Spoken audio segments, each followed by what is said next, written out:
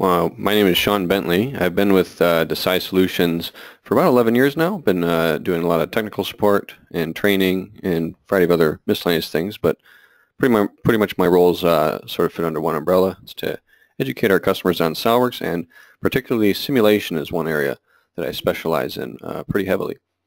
So today I'll be talking to you about some of the new features in SOLIDWORKS Simulation 2018. We'll focus mostly on our structural analysis side and our flow simulation as well. For anybody who's interested in plastics, feel free to let me know. I can kind of talk about some of the new functionality in that tool as well, and maybe if there's enough demand, I can also show maybe do another webinar in the future on that topic. Now, I'd like to get into our topics for today, though. Just before I do, I'm going to launch a quick poll.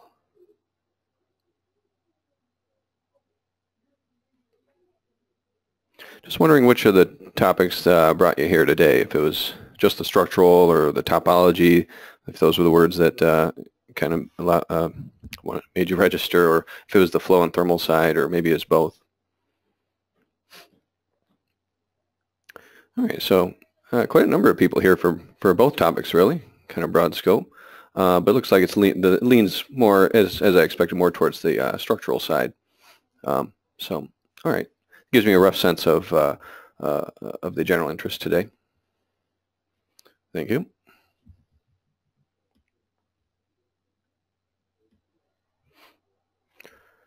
All right, so well, on the agenda for today, some of the main topics that I picked, the What's New document is literally hundreds of pages long, or a little over 100 rather, and the simulation portion of it's only a few pages, but still to try to pick out my favorite things.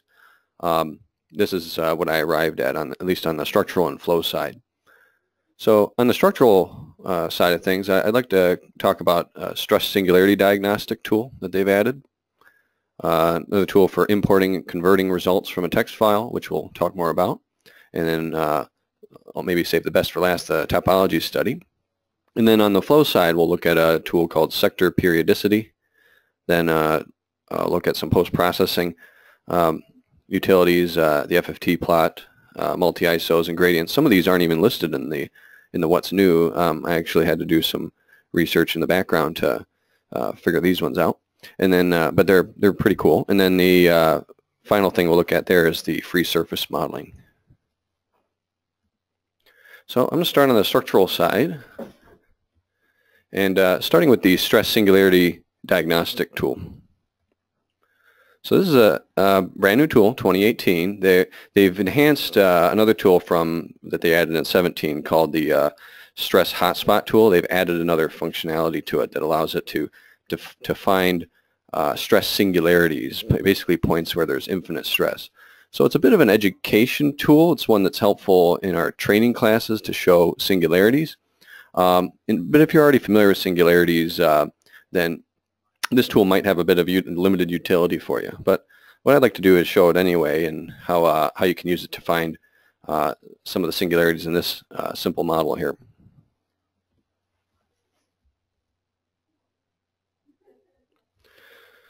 So this new stress singularity finder, so to speak, will allow me to detect regions where my stresses may not be accurately reported. That's what we call a stress singularity, where the stresses might be infinite.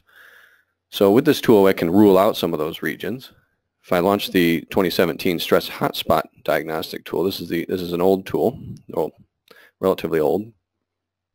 It tells me that there are stress hotspots, but then what they've added to 2018 is this additional step that allows me to hone in on some of those hotspots. Here I see it found a couple of edges where my stresses are high. Okay, so you can kind of see the way I have this model loaded. It just has a simple force on it that's going to bend this tab, and the way I've fixed it was just fixing these holes here and here and fixing these edges. So you can see it's reporting some problems with fixed edges that I've applied here. It's highlighting this edge for me, saying that there's an issue with that. It's highlighting this edge, saying that there's a singularity issue there. Okay, this edge here as well. And also, maybe a bit surprising, it's highlighting this edge around the where I'm applying the load, which maybe makes sense now I look at it. It's a sharp edge. So I can see if my stresses are convergent in these areas. If I tell it to refine the mesh, do a typical convergence check, you can see if I type in 0.5 for the element size, it's just cutting the element size in half, and it's going to run a bunch of iterations with each basically having the mesh size on both of these, on all 4 of these regions. And it'll give me a nice chart and show me what the stresses look like in each of those 4 areas. What I'm hoping to see after it's done running this, if they aren't singularities anyway, you'd see a pattern that looks like this where the stresses converge. Okay, but odds are, based on the fact that I reported these as singularities, I might see a pattern that looks more like this, which tells me it's a singularity issue. So it gives me, as soon as it's done running, it gives me that same kind of help graphic. But then after I click OK to that, I can see the results here. If I plot the convergence graphs, it shows me that look at all these stresses. They all seem to be rising. Every time it does a refinement, each additional level of refinement, the stresses increase. They don't converge, except for, I wonder about this last one here. It's a little hard to tell on which edge is that. That's edge number 1. So on this one here, maybe the stresses do converge. So let me look at that one more carefully. No, when I zoom in on that one, it looks like those are divergent as well. So this is another singularity issue. So I can't rely on the stress results in any of these 4 regions because they're all divergent. That's basically what this tool is telling me. If you need to learn more about these stress hotspots, it even gives you a little help file that kind of walks you through. It's very similar to lesson 2 of our SOLIDWORKS Simulation training class.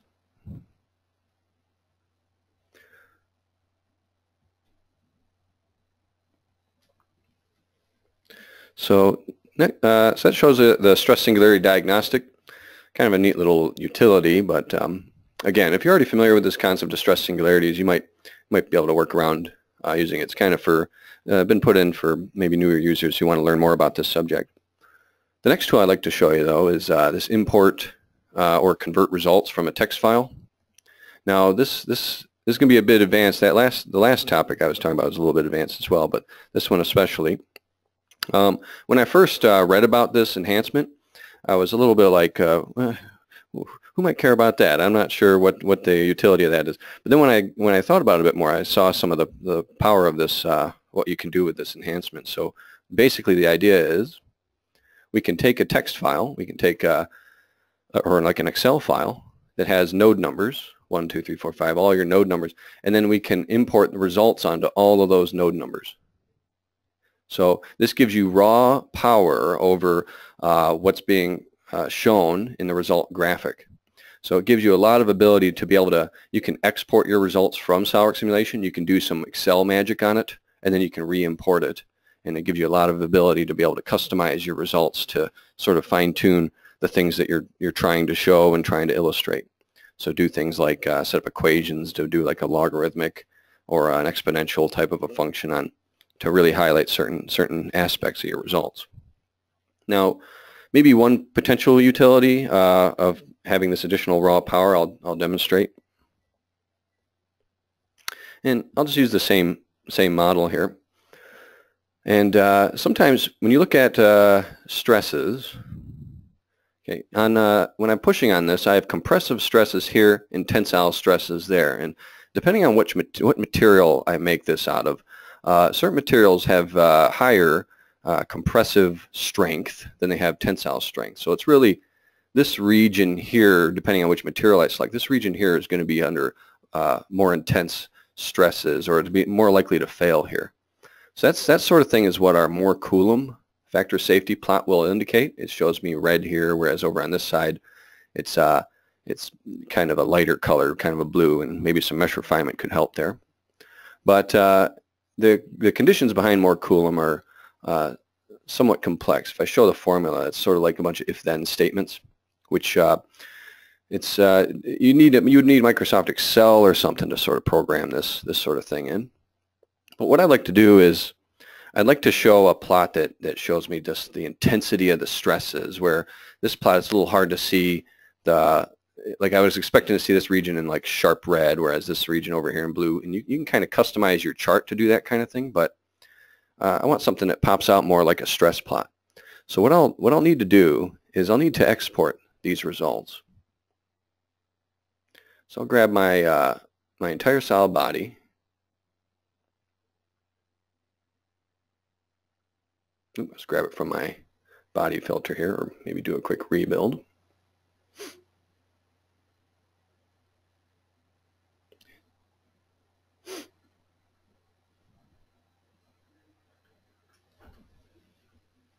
Must have some other filter enabled, do I? Let's see.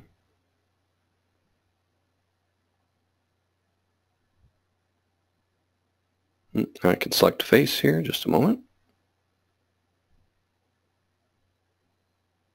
Oh, it might be because I still have these convergence graphs active from the last one. All right, so let's try that again. All right, interesting. So anyway, my goal here once again to get us back on track, I'm gonna export all the results that I see here, and I'm gonna sort of use Excel to convert them into results that might be more engaging. So in order to do that, I'm just using the standard functionality, the SOLIDWORKS list selected tool. Okay, so this is nothing new that I'm showing you at the moment. But then now if I open up that spreadsheet, I'm going to convert it into just kind of a node numbers in one column and basically the factor safeties in the other. So here's what that spreadsheet looks like by default. And I'm just going to format it so it matches more what our imported tool is looking for. I don't need these XYZ coordinates of all the nodes. So I really just need the node numbers and the factors of safety that it reports. And now I'll use Excel to do, like, maybe if I'm looking for like a percentage of how close it is to failing. If I see this like factor safety of 1.4, that indicates it's like 60% of the way there to failing, or 70%, somewhere in that ballpark. So in other words, I'm going to take the inverse and multiply by 100 to these values. And so that a factor safety of 1.4 really means it's like 72% to failure. Okay, so it's now what I'll do is I'll copy this column and like replace the original. And now I don't need this column anymore, or this row. Okay, so this is exactly the format that SOLIDWORKS is going to look for when you re-import your results.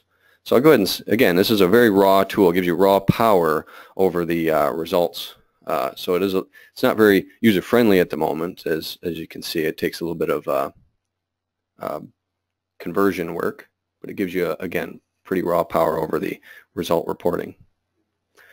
So now I can import those results just by plotting imported results here. I'll browse to that same file that I created. Should be this first one here, I believe. And I'll import the node numbers. So now here it flips the whole chart over and really shows you a little more clearly where those hot spots are. Here is like where my how close am I to failing. If I probe some of these regions, what percentage? Here it's telling me about 91%. Let me use instead of scientific notation, make it a little easier to read as well. But anyway, it shows me in this region, looks like about 91% of the way there to failure in the ballpark, 82% here, and so on. Okay, so rather than looking at factors of safety, sometimes it's a little more handy to look at how close are you to failing from this perspective. It's a little easier to see these red hot spots and down here, but there's a singularity issue there, so we know to factor that one out. Okay.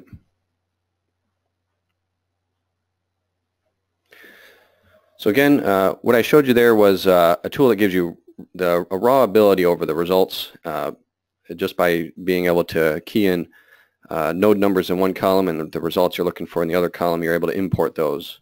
So you could also use this to import results potentially from other softwares, but you do have to match node numbers up. You'd have to be using the same mesh between both softwares. All right, so next what I'd like to cover is the Topology Study. So let's take a look at this new feature. This is one of the big ones. This is probably my favorite enhancement on the structural side. So the idea behind Topology Studies is we're using the Tosca engine from Abacus, in order to take a design space and remove material from it somewhat automatically. All you need to do is tell it where your fixtures are going to be located, tell it where your loads are going to be located, and give it this enlarged design space, and it'll run through these iterations to try to remove material to try to come up with an automatic optimized shape. Now, frequently the shapes you'll get might look more organic, almost like bone structures. It's almost like it's going through an evolutionary process to get to the final optimized shape. So a lot of times it'd be difficult or impossible to machine some of the shapes that it produces. So you could use this a couple ways. You could use it as a design guideline. So I could use this optimized shape to come up with a frame structure that might look very similar to this. Or if you're creating things like castings, there are some manufacturing constraints that you can set up in the software to make sure that it'll be manufacturable for certain types of structures. So let me show you an example of the topology optimization.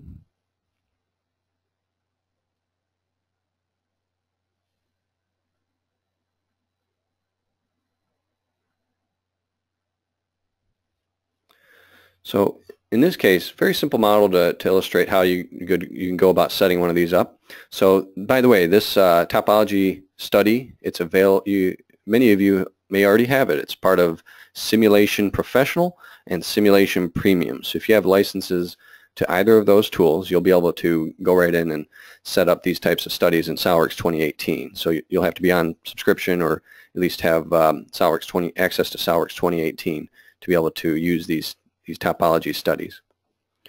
But the idea here is, you see I've constructed this simple design space, and I just colored some of the faces to indicate where I'm going to be putting a fixture, where I'm going to be putting a load. So I need to transfer load from here to here. So I've built sort of maybe what I think is the maximum design space that where I could see the optimized structure likely appear.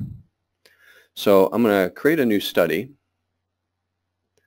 And I'll select my new topology study. You see in 2018 we've sort of reorganized this whole interface over here, kind of put it in categories or groups.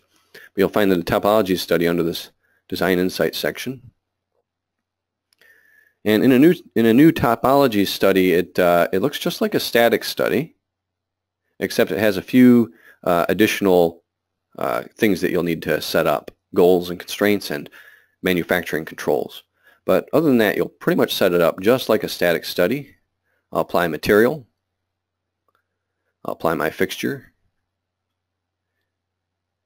I'll apply a load. And for this first study, I'm going to make the load just a bending load, vertical bending load. And then now the new things that you'll need to do is set up goals and constraints. There are a couple different goals that you can set up to optimize for. For example, your goal could be to minimize the displacement. Now, of course, the minimum displacement would be as if I just included this entire structure. So you'll set up, if you use this kind of goal, you'll have to set up how much mass do you want to remove. You can tell it 50% mass, and it'll try to find the best 50% mass that's needed to minimize the displacement. You can minimize the mass while trying to maintain a certain amount of displacement. You want to keep the displacement under a millimeter, and you want to minimize the mass. It'll come up with that. Or you can try to calculate the best stiffness to weight ratio. Now, this is the default, and it's recommended that you start with this for many of your initial optimization studies. Now, all three of these have sort of the same tone to them in that we're always balancing mass and displacement. Okay, we're not looking at stresses in any of our studies yet. That's not currently supported in this release. So for this first study, I was using this best stiffness to weight ratio to get the shape I was showing you in this slide earlier. And then here I tell it how much I want to reduce the mass by. I'll say, since I've drawn such a large structure here, I'll say reduce the mass by up to 97 or like 95, 97%. So some very large amount, and that would give me a small frame comparison. You can add additional constraints as well to tell it to make sure the displacement stays below some value. Now, once I've set up my goal, then I'll create some manufacturing constraints as well. For example, if you want to make sure it gives you a symmetric design, you can add symmetry planes, or if you do plan on making like a mold or casting, you can use the specify demold direction to tell it it's going to be a mid-plane pull direction in one direction, or do a stamping. So it'll try to make sure it optimizes in such a way that it gives you something that's manufacturable simply by selecting the direction of pull. So different manufacturing constraints, but that's pretty much it for the setup. From this point, you could mesh it, and I'll use a very coarse mesh. And now it does take a while to run these studies, so I'll just show you sort of the final result from by changing a few different settings, and you can see the types of optimized shapes that it gives you. So under this loading scenario, with a fairly coarse mesh, it gives me the optimized result that you see here, like I was showing in the slide a moment ago, if I were to ran that study I showed you. Now, if I try to optimize for a side load case, it gives me a very different looking structure. If I try to apply a side load to this instead, you can see it gives me this type of a shape, trying to support that side load. Now, because these are two potential combinations that I'm worried about, that vertical load and that side load, but you can see there's sort of a problem here. If I optimize around if I just optimize around the vertical load, it gives me a structure that's really built well for vertical loads. And if I optimize around just the side load, it gives me a structure that's built really well for just side loads. But if I have some sort of combination of those two, then what should that look like? You can actually combine different load cases. Okay, and you can use a tool that's it's been in the software for a little while. It's called the Load Case Manager, where you can set up multiple load cases. And in here, I've created two load cases. Load case 1 has me apply a 1,000 Newton vertical load. Load case 2 has basically a quarter of that as a side load, 250 newtons at the side. And so it'll optimize around both of these cases simultaneously. And it should give me a more complex looking structure. If I look at the result of this, you can see it's kind of almost a combination of the vertical load and the side load case, where you see these extra supports in the middle here. Now, under some situations, you might get some weird looking results. Maybe I'll show you some, like for example here, you can kind of see what's it suggesting here. Some material floating off in space, or also this bar here seems kind of strange, where it's just going off and then connecting to virtually nothing. But really, when you're looking at these optimized results, to look at a fuller picture of the results, you might need to edit the result plot and drag this slider left and right a little bit. And you can see actually what's going on there is it thinks it needs some support here, could help, suggesting that some support here could help. And you can see it's saying it might be okay to remove this region, but you might consider adding it to your final design.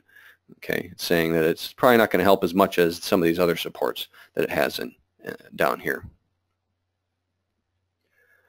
Now, the mesh does make a big difference to your optimized result as well. Here shows different size meshes. Okay, if I use a very coarse mesh, here's the kind of optimized result I get. Very simplistic. You can kind of see the big elements. Okay, since it has a very coarse mesh, very restricted as far as how tight, how small it can make the diameters of the tubes. So it has to go with these big tubes to support that simple vertical load. And as I make the mesh finer, though, it gives it more flexibility to be able to make these tubes smaller and smaller. And you actually see it starts transitioning to this kind of a structure as I make the mesh finer. Finer still, and eventually it starts looking like almost like a spider web-ish kind of, or like a roll cage. So you get some just by tightening the mesh up and just hitting run again. And then the final run here, this one took about this last one took about 4 hours to run, and it had in the ballpark of 300,000 degrees of freedom. Okay, and I can imagine this, if you keep extrapolating this though, if you really refine the mesh even further, you'd almost have a spider web looking design. It would almost be able to create very thin tubes. So there's a certain level of refinement that I think is useful, and then beyond that, it starts to get a bit too abstract with the webbing that it does. But something along these lines here or here, I think could be useful design guidance for how you might build a stiff cage structure, in this case to support this load.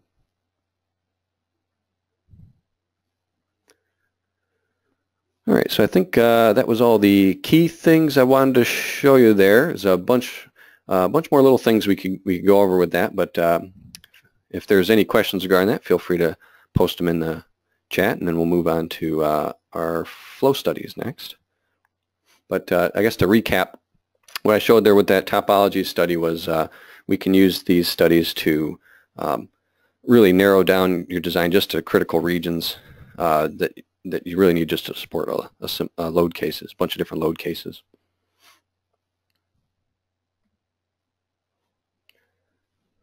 So next we'll move into our flow simulation, or fluid dynamics.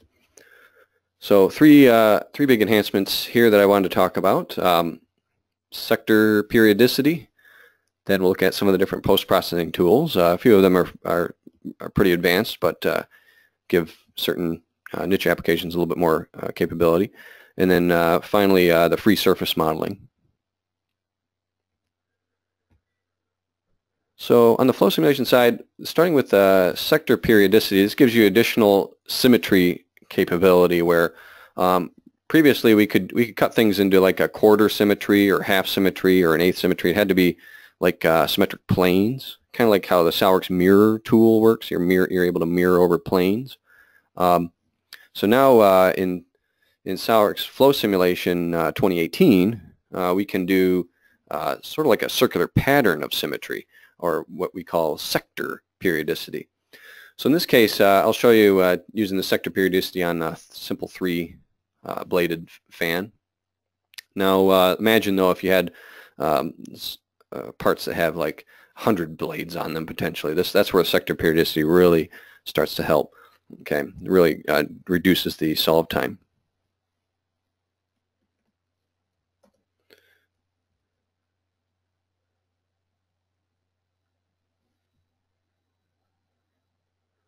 So let's take a look at that sector periodicity.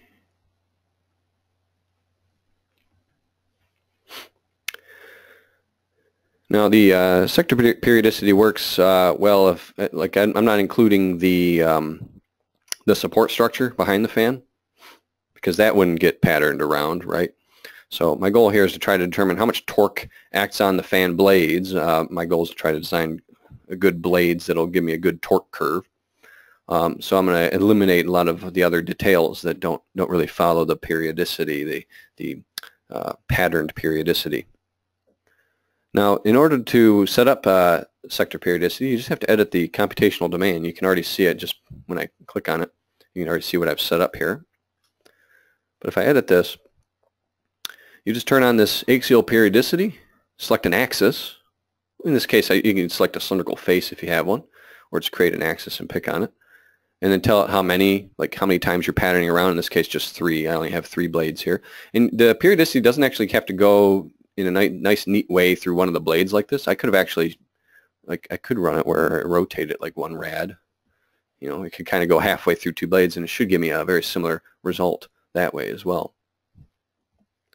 So it doesn't have to neatly cut through a blade like this, but it makes the animations look a little cleaner. But that's pretty much it. Once you set up that periodicity, it really reduces the domain size, so it really speeds up the analysis. Now if I show you the mesh, now it only needs to mesh like this third of the model. Okay, so that way it'll run a lot faster. Now again, imagine if you only had to sector down to like if you had 20 blades or something, you'd only be running almost 1/20th of the model. It'd be a lot faster. Okay, so mostly this is used for speed. Now when I look at the results, so I already ran the study. This one, I'll show you the run times of the different ways you can run it and the kind of results you get. But when I look at the results here, I'll load up the Transient Explorer, and let's look at these couple of plots, and I'll play that. Rotate a bit so you can see it a bit better. Now I'm not sure how well the animation, it might be a bit choppy through the webinar tool. Maybe if I zoom out it might look a little smoother that way because it's not updating as many pixels. Okay, but I'm not sure how well it's really, if it's choppy or not. It looks smooth on my end, but it depends on how good my internet connection is. You see, really, it's only animating the one blade spinning around. It's not actually showing all three blades. Okay, so maybe in a future release they'll allow you to sort of mirror like the full, make it look like the full structure after you run it with sector periodicity, because they've done that with the symmetry tools as well already. Okay. Now, if I'm trying to estimate the torque acting on the blades, you do have to multiply by the number of blades. So in this case, I have to multiply my torques by 3 to make sure I get the right number. So I've already done that, and to summarize in a slide here, here's sort of the difference between, you could run this basically 3 different ways. There's the old way, the average is a flow simulation averaging approach, which used to have to do this averaging approach back in 2012 and prior. It would give me a torque of 0.46, and it would take 422 seconds to run. A more accurate way to do it, and probably the most accurate in these 3 cases, would be to use the sliding approach with the full model. I got a torque of 0.453 on the blades, and it took 586 seconds. But then using the periodicity, it cuts that time down, but it does compromise the accuracy of the results a little bit, because it forces the results to be symmetric. If there's some turbulence that would cause the results to kind of oscillate to be asymmetric, the periodicity is going to force it to stay symmetric. So it requires a little bit more energy to force it to stay symmetric. So you can see it overestimates a little bit of the periodicity results.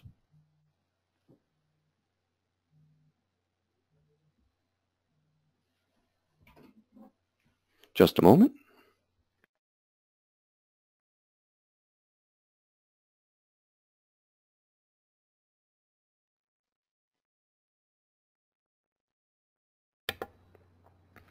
All right, apologize.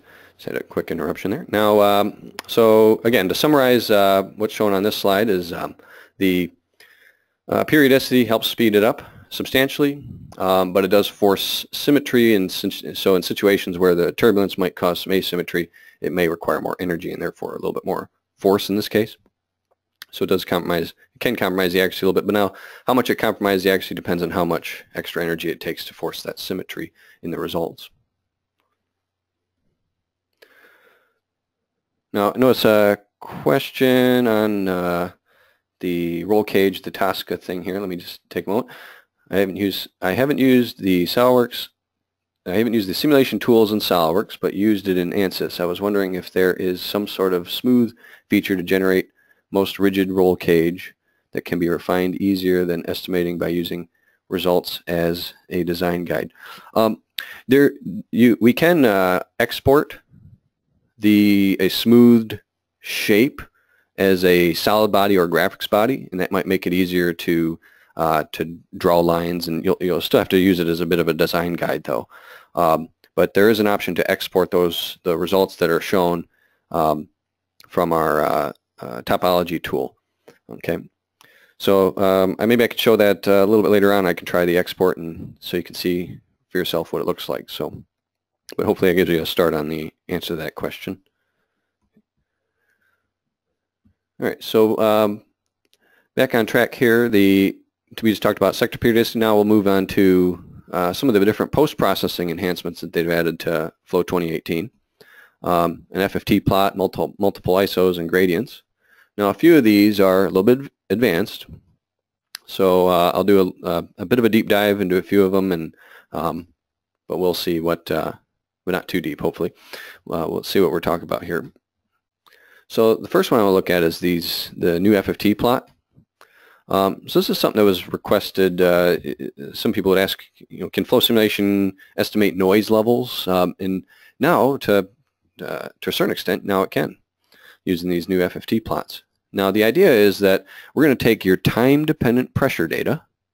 So your pressures, if you have a lot of turbulence in your model, and your pressures are kind of bouncing up and down, we're going to take that time-dependent pressure data, and we're going to do a transform, a fast Fourier transform, to convert it into a frequency domain where we can see these peaks represent certain different frequencies that all might couple together, creating sound. So the idea is that using the new FFT plot, we're going to take pressure data as point goals. They must be set up as point goals of static pressure. We can create these little points in your model, and then look for what is the, how does the pressure vary in those points, and see what the noise characteristics would be if you were to put like a little microphone at each of these little points. What would the microphone be measuring as far as frequency and decibels, that kind of thing. So let me show you what this this new feature looks like.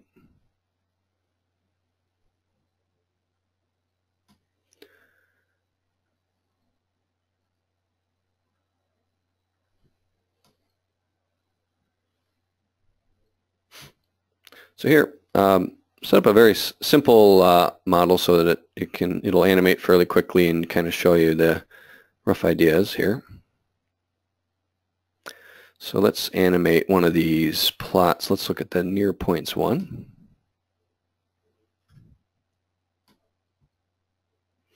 So you can see this animation shows how the pressure oscillates. I have flow. This is there's air flowing over top of this. So it's like, and this is about the width of your hand. This cylinder is about the width of your hand. So it's kind of like if you were to stick your hand out the car window, if you're traveling at roughly expressway speeds, say somewhere in the ballpark of 70 miles per hour, 80 miles per hour down the expressway. This is sort of the pressure wake that would go behind your hand. Okay, so you can see the oscillations up and down of those pressures. So if I were to pick a couple points here, if I look at this point here, for example, you can see the different pressure levels that this point is experiencing. That's if I were to put a little tiny microphone there, that would be interpreted as sound. Now, the further away I get, let me show some of the far field oscillations and maybe bump that level up here a little bit.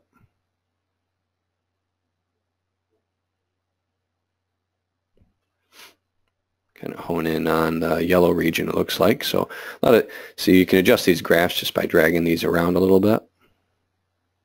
And I'll go much closer into the light blue area.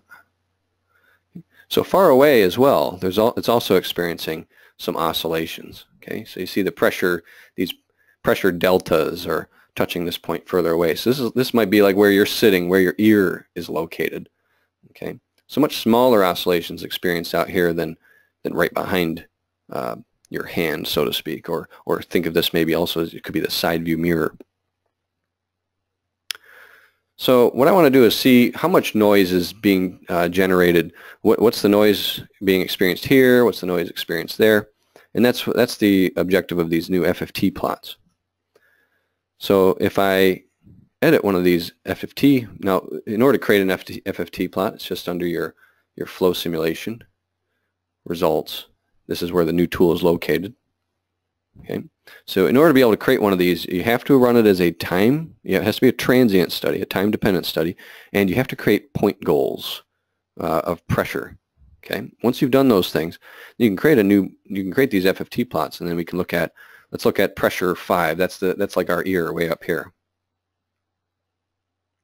So here's the pressure fluctuations that our ear is experiencing from just our hand sticking out the window. Now there's a lot of other fluctuations going on with that scenario too, but just solely from our hand. And if after it does the FFT of that, the fast Fourier transform, here's what the results look like. It says that there's a frequency around 200 hertz. This oscillation is occurring at around, if I hover my cursor, 203.9 hertz, it says, with a magnitude of 1.7. Really, that converts to a decibel level of about 50 decibels. Okay, 50 decibels, it sounds like a lot, but really if you put it on the scale, 70 decibels is around vacuum cleaner. 50 decibels is about a quarter of that sound. So it's kind of like a conversational sound or like the, so pretty light. Yeah, just from sticking your hand out the window, the sound is fairly light. Now, if I were to put a little microphone just behind where the pressure levels are oscillating much larger, like right in this region, the pressure oscillations are much larger. There I'd see more like 70 decibels. So right behind there, the microphone would sort of be experiencing the same sound level you'd experience from vacuuming. Okay, so at that 70 level. At about 150 or so decibels, I think that's where eardrum rupture occurs. So we're pretty far away from that. So.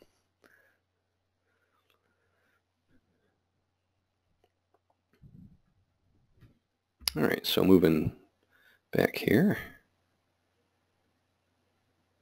So that was the new FFT plot, allows you to estimate noise levels. Then another enhancement, we can do multi-ISOs rather than one at a time, and gradients. These two kind of go hand in hand a little bit in the sense that we're going to be looking at pressure deltas. Okay, something that's very common in flow simulation studies is to look at pressure gradients or pressure deltas. And now we've added gradients to the list of results that we can look at. So what is a gradient? A gradient is just essentially a change, like a three-dimensional delta, a change in 3 dimensions, or n dimensions, as many dimensions as you like. Now in this case, this 2-dimensional, we can see large gradients from here to here where it goes blue all the way to red. So you see these arrows depict the size of the gradients. Okay. Now in flow simulation, we'll be able to really highlight the size of these arrows, these magnitudes with colors. So if this blue to red represents a pressure gradient, the arrows would represent flow because it'd be really pushing flow pretty heavily. So gradients are very important for flow studies. So let me look at an example of how you might use these gradients. So I'll go ahead and see here.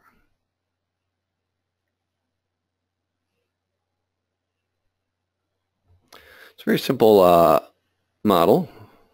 Pretty easy to wrap your head around pretty quick here. Just a simple pipe. However, I've got a relatively large elbow here and a very tight elbow down here. Yeah, as a matter of fact, so tight. Let's do a comparison here. This radius you see here, nice smooth radius. Down here, I made it so tight that it's a sharp corner. So we're going to see which one leads to large pressure drops, or where we're going to have large pressure gradients. Okay. So looking at the results, I just have flow. It's coming in from here, and it's flowing around these corners. And from the inlet to the outlet, there's going to be a total pressure drop of around 10 psi. Okay.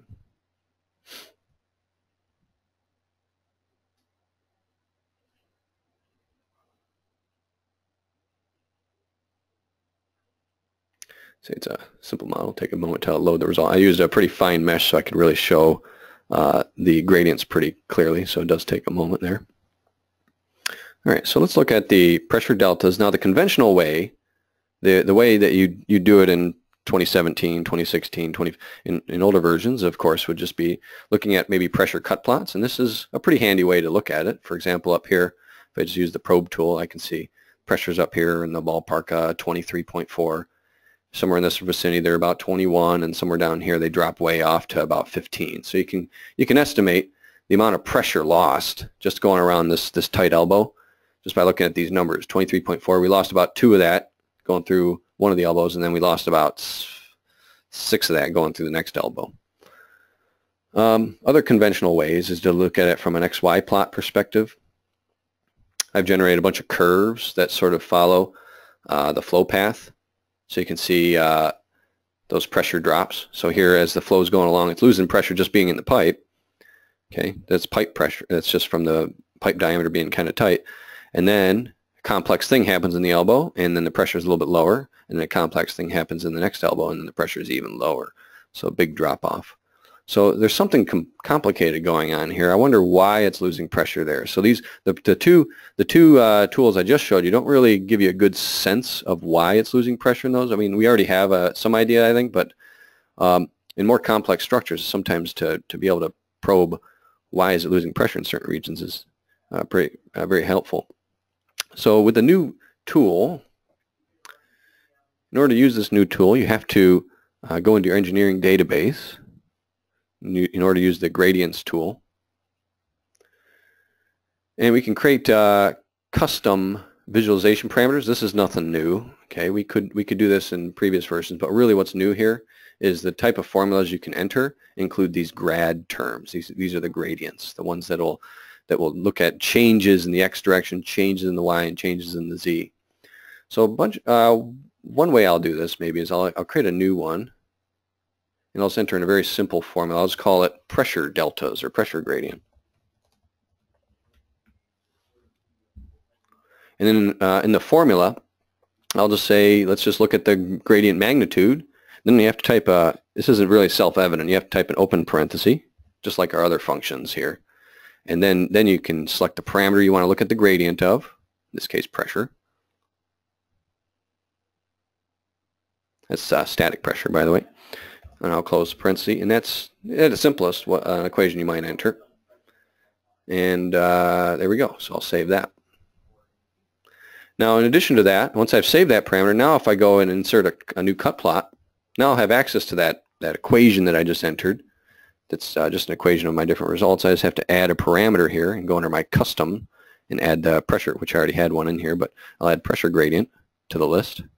Not sure what it'll do if I have two of them, okay, because I think I deleted the other one. But if I go ahead and select pressure gradient and click OK, this shows me, this highlights in red where some of my pressure losses are occurring. And of course, you see in the elbows, this elbow, I lose a little bit of pressure. You see very light colors. But this elbow down here, I'm losing a lot of pressure. And go figure, look at where I'm losing that. It's because of this sharp corner, it looks like. That's where all these losses seem to be stemming from. So, of course, the elbow is a little too tight to begin with, but looks like that's really one of the key features I need to change in order to not lose so much pressure in my flow. Now another way you can look at these gradients as well, more three-dimensionally. This sort of shows me a two-dimensional. The cut plot show me a two-dimensional plot. But if I want to look more three-dimensionally at these gradients, I can use there's a new tool inside the isosurfaces. In previous versions, if you wanted to create multiple isos, you'd have to turn on these values and then create a sort of a staircase of different ISO values that you want to see. And that's sort of the old way of doing it. And this will show me more three-dimensionally where my large gradients are. So it's handy, but new in 2018 is the ability to just, instead of having to manually adjust these values, you can just do number of levels and then tell it, I don't know, I just want like 20. Just give me 20 ISOs from min to max, just from the minimum to the maximum of my entire domain. So now if I just, or I think I can, yeah, I'll try it at 20. If I just hit OK to that. So without having to do a lot of manual work, it gives me 20 ISOs very quickly. As a matter of fact, I'm tempted to bump it up even. Let's do like 100 of them. So before you were only limited to do, I think it was only like 11 ISOs. Okay, question on the units of the gradient. Very good question. Is it Tomas? Very good question. The units in the gradient, it always uses SI units, and if you want to convert to some other units, then you do have to enter in like manually some conversion factors. So in this case, it's actually using a unit. It doesn't display it, but it's using a unit called it's just pascals, which is SI, per meter. All right, so it's pascals per meter. Now, for some of my gradients, I put in some units that make more sense, and maybe I'll show that real quick too. But so coming back to that in a moment. So here I just generate 100 ISOs, and we can really see more three-dimensionally where those gradients are located. And it looks like they're all concentrated around that sharp corner there. Up here, not too much going on. They're all blue, so they're all fairly low. Okay, I've just asked for so many ISOs that show me quite a bit of stuff there. But one little extra thing, maybe stemming a little bit off of Tomas's question. So here I've created a few other gradients, ones that might make more sense. Here's but it does take a little bit more thought and sophistication with entering the functions. But I think the one that makes most sense to me is looking at total pressure, which is like the total energy of the fluid. Looking at that total pressure gradient, so it's like energy losses, but looking at those in the direction of the velocities. Okay, and I convert it to units of PSI per inch. So how much pressure, how much PSI I'm losing per inch of pipe, let's say. Now the formula for that, though, I mean, if you guys are really interested in this, I can copy, paste it, send it to you. So just let me know. But here, in order to get in PSI per inch, which you do have to enter in these sort of conversion factors. Okay, not a big deal, but it's just take a little more time and effort. And then the way this gradient looks a little more. I like it a lot better than just looking at just standard pressure gradient. total pressure gradient in the velocity direction in psi per inch. I know it's a lot. That's why I put this in the advanced section, I guess. But now here, by just using this equation, all right, yep, no problem. I'll send it to you. Is it Donna? But we see here the pressure gradient. I see larger losses in pressure here. It looks like it's only near this inside elbow. It's where I'm losing the most. I'm losing a little bit here, but near the inside elbow is where I'm losing the most energy, the most pressure. Okay, and down here it's just, again, astronomical. That's part of the reason why I'm losing so much pressure in this elbow. So again, you can use those conventional approaches to look at pressure drops, which is just kind of looking at pressure here, pressure there, and comparing them. But the pressure gradients really allow you to hone in a little more three-dimensionally and focus in on what's causing some of those pressure drops. Okay. All right. So maybe before I forget, I'll at least post it in the chat. Just maybe shooting me an email or something if you can't copy it out of the chat. Does it work here? I pasted the equation into the chat, so you might have it for the short term. If you still don't, if that doesn't work for you, then let me know. Or shoot me a quick email. I'll send it to you through there. All right. So next, do you want to say no? So anyway, we looked at multi-ISOs, which is allows you to create multiple ISO plots very quickly, rather than having to do them one at a time.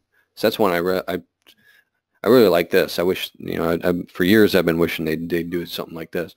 And then the gradients as well. That's another, I think it's a very nice enhancement. But next we'll move into our free surface, our final example for today. How are we doing on time? Oh, it looks like pretty good. So for the free surface modeling, this one's a pretty big enhancement. This really expands our capability by quite a bit. I want to show you a couple animations here. Let me play these two animations on the left first to show you what we're talking about with free surface modeling. So what you're seeing here is we've modeled the free surface of the water. There's a split between the water and the air, which in previous versions we weren't able to model. If you wanted to do multi-phase, if you wanted to have a liquid and a gas, they'd have to exist in two completely separate domains. Okay, so we could do things like heat exchangers, where you'd have coolant inside some tubes or pipes, basically the heat exchanger, and then or a radiator, for example, and then you could have air flowing over top of it. But keep in mind that those two domains are separated from each other through solid media, through the solid body of the radiator. Now in 2018, we can have two unmixable fluids inside the same domain, and they'll interact through a common surface. So that way we're able to solve things like drag over a canoe body or boat hulls, that kind of thing. Okay. Here in this animation, you're seeing kind of the pressures acting on the bottom surface of the canoe as it's speeding up. Okay, we're dragging this thing along at some high speed, or like if it was like a motorboat or something. Okay, and then other things we can do now with this functionality, we can do like filling analysis. So here I have anybody recognize this? It's a hot water heater, basically, without the coils and all that modeled in. Not to scale exactly, but here I've got water getting pumped in, and here's what that filling animation looks like. Maybe I'll replay the beginning of it as well, showing pressure lines as well. So your water heater, as you might realize, doesn't fill all the way to the brim, right? You have a little air pocket in the top there, based on how far this hot water line comes down. So you see that complex filling in the beginning too. Again, not sure how well that plays through the GoTo webinar, but hopefully you see it well enough. So what I can do is just show you a quick example. Maybe I'll go through what we have time for. Maybe at least the canoe, and if we have some extra time, maybe a little bit of the water heater, just to show you what does it take to set something like this up. And it's actually pretty simple. Okay.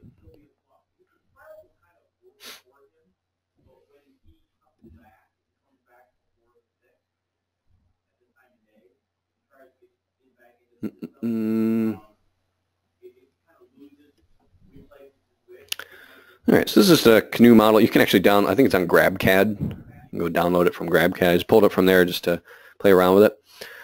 Now, if you want to set up a free surface, basically water at some level, okay, you have to decide where the canoe is going to be sitting with respect to the water. Okay, that's not, the flow simulation isn't going to solve for that.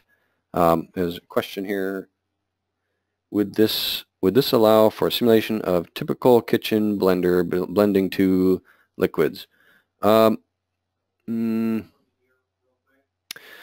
can it might help with that. We can kind of do that without the free surface, but the free surface will help because you'll be able to see the top surface. Now, if there's a lot of splashing, as is common with the blender, if there's a lot of splashing around, that's not going to get modeled very well, unfortunately. So, the answer to that is kind of yes, but there's a lot of limitations that you'll probably going to have to work around or bump into.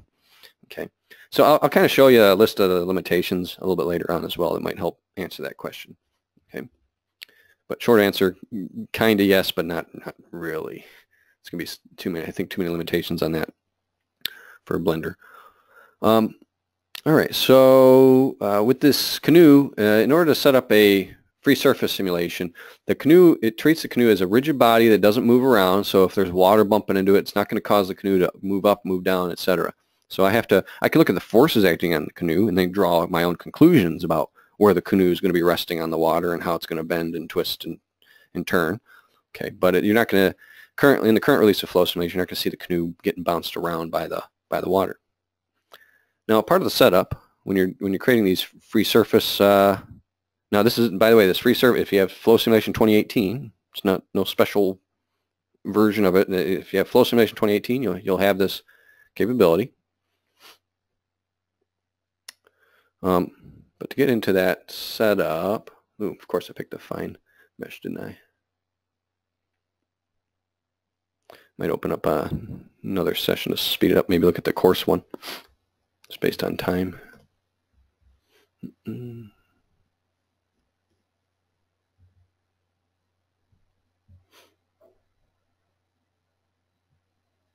Might be because I'm running out of RAM with all these big models I've been opening up.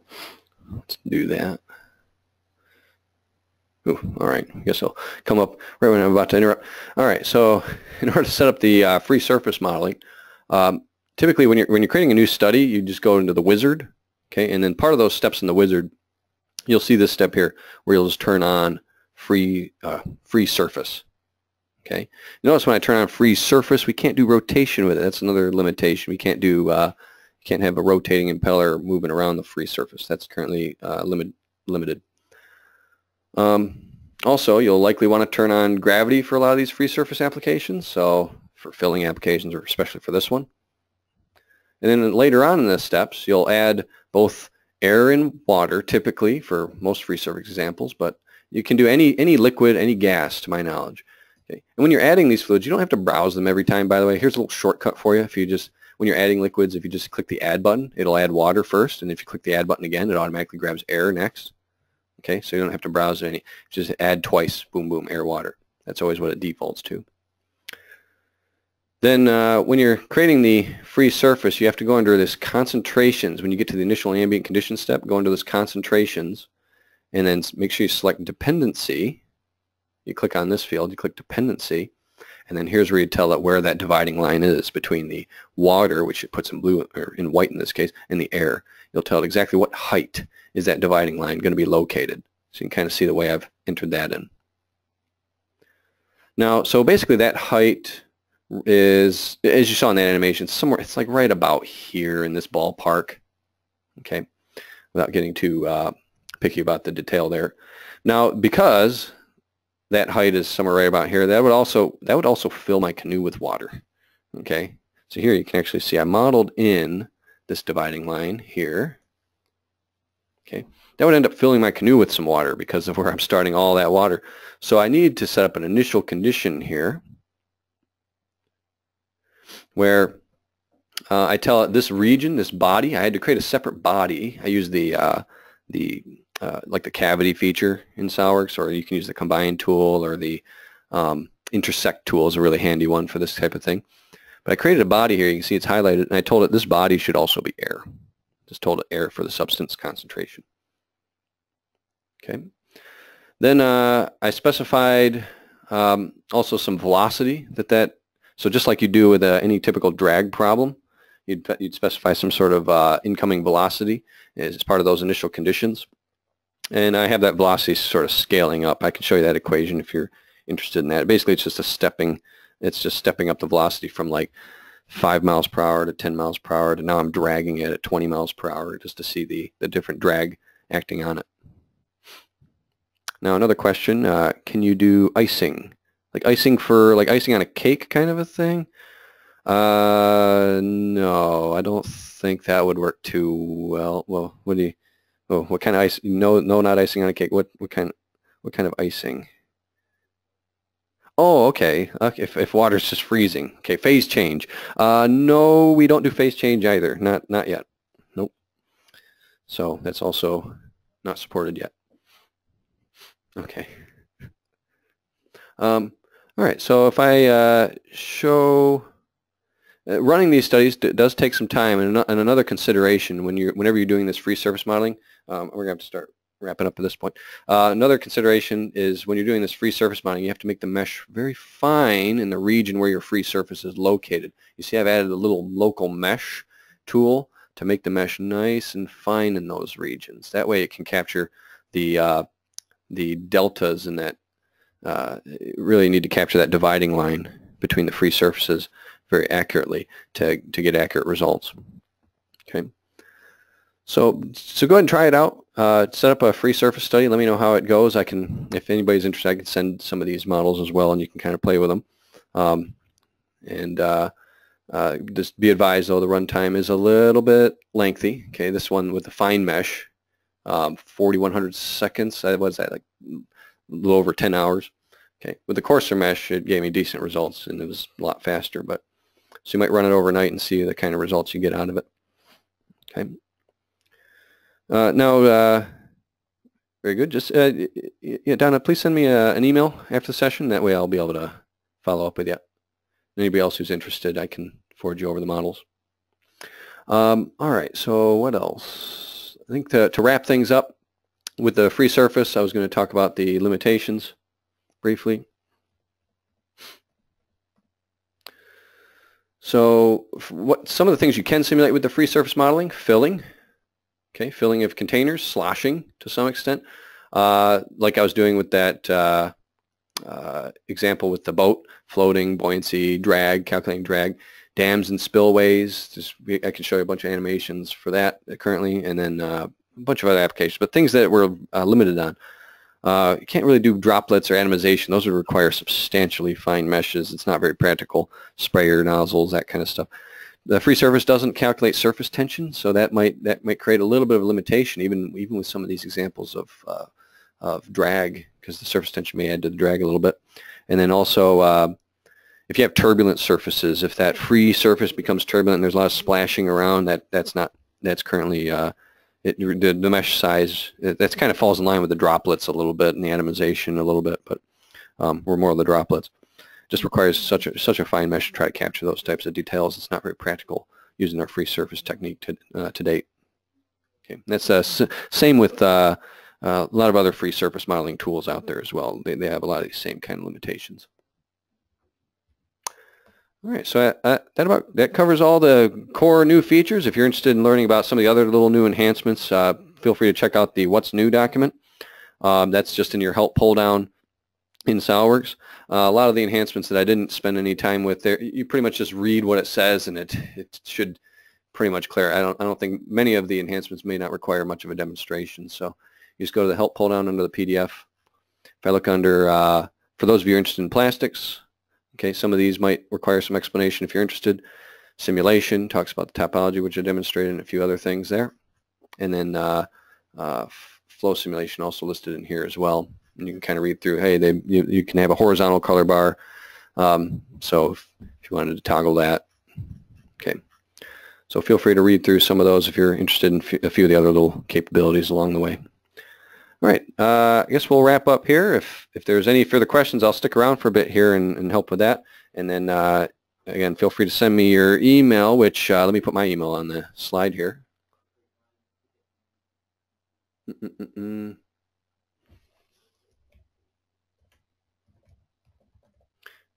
I'm just waiting for any other questions for those of you willing to stick around for a bit.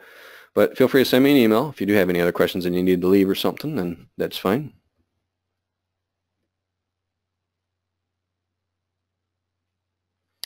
And for those of you leaving, thank you very much for coming.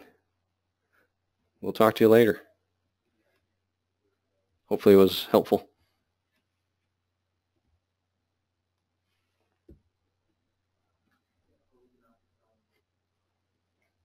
Yep, thanks, Aaron.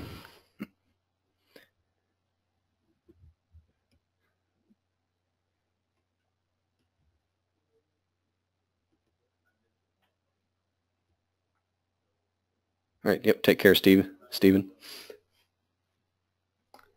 You're good.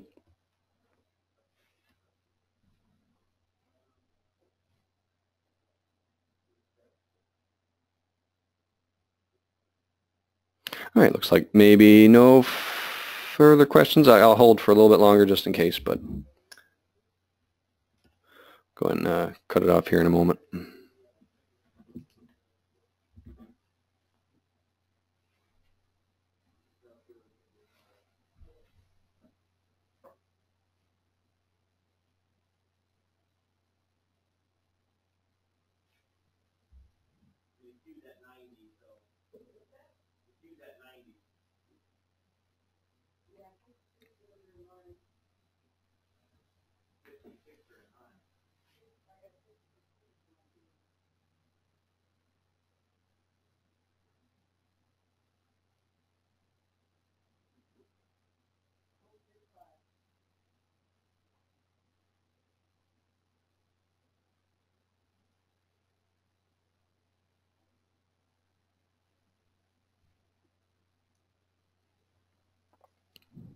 All right, we'll go ahead and cut it off now. Thank you.